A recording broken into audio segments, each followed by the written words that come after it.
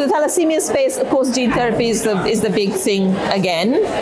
I think there is more understanding now, and I think clinicians are certainly talking about sort of quality of life issues with thalassemia patients, although, you know, you might argue that with regular transfusion and iron chelation, perhaps the quality of life for patients are reasonable, but actually there's lots more to thalassemia and as an adult patient than just coming to hospital for transfusions.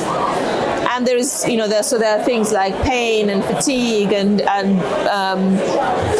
bony loss and so on, which also will need to be continuingly to be addressed.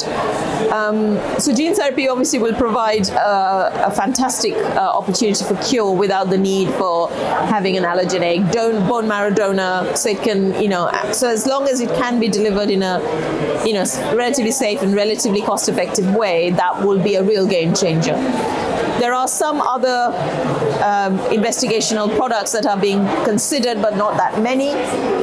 Right now, there is nothing approved new in the UK space, but there is luspatercept, which is used in Europe. But unfortunately, that reduces your transfusion burden, but doesn't completely negate it. So it will reduce your transfusion burden to a certain extent. So, and the other thing that I would really be interested in seeing, but I don't really hear that much about it, is other types of iron chelation.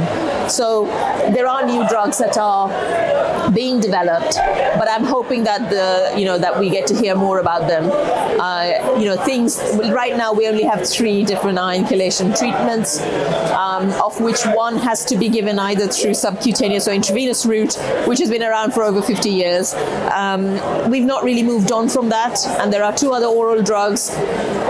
Not everyone tolerates all these drugs easily, difficult to take. So we really want a solution for that, really, and it will also make a huge difference, but there's none really very promising right now.